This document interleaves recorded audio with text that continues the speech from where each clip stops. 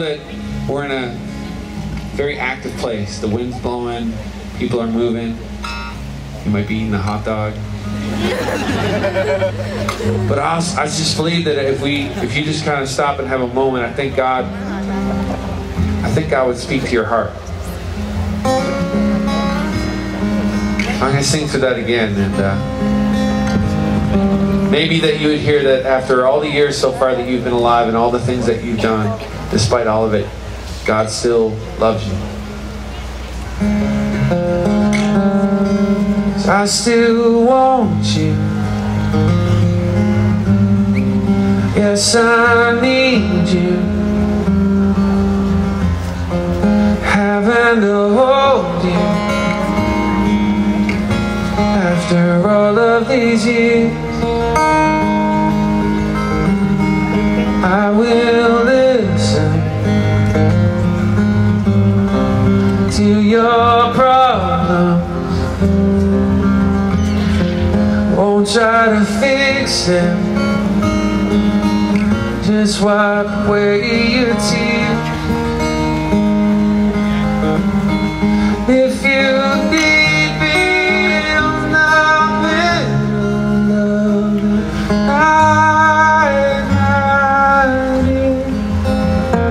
I'll stay awake till morning light and chase away your fears. So come closer, right here forever, deep in my heartbeat, together as one. My only love, my only love, my only love. Oh.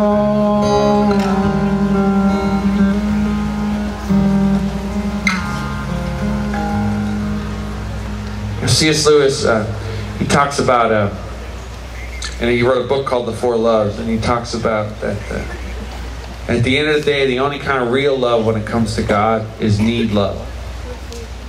And like for me in my life, I'm really coming to have a real practical understanding of what that looks like with having a 7-week-old child. When you wake up at 4:30 in the morning and he's crying, he's not crying because he's having a bad day. He's crying because he has a direct need. And it's gotten to the point where he's just crying out about it. That's the great thing about babies. They're just really honest. We cry out for all sorts of different things. We cry out of our longing. We cry out of pain. We cry out of anger. We cry out of resentment. And at the end, but at the bottom barrel, at the very bottom, at the very foundation of all of it, is a need. A very basic human, built into your DNA, into the very fabric of who you are, need to be loved by God. And the problem is we spend most of our life trying to get it fulfilled by other things. And so that when we come to church or we come to events like this and somebody tells us you need Jesus, I'm like, well, there's no room. If you have everything you want, why would you ever need God? If you think your life's complete and you come to an event like this and you leave and you're like, yeah, the religion thing's just not for me. Of course it's not for you. There's no room for it. Because you're not just being honest with yourself. And that's all it takes. It's just one real moment to kind of look at my life and go, you know what, this isn't working. This really isn't working. What I got going on right now, it's kind of like plugging holes on a sinking ship. It works kind of sometimes, but at the end of the day, it's 1 in the morning, it's 2 in the morning, I get home on a weekend, and I'm in my room, I shut off my laptop, I turn off my phone, and there's still just this really huge hole in my heart. And it's the same need that I see in my son.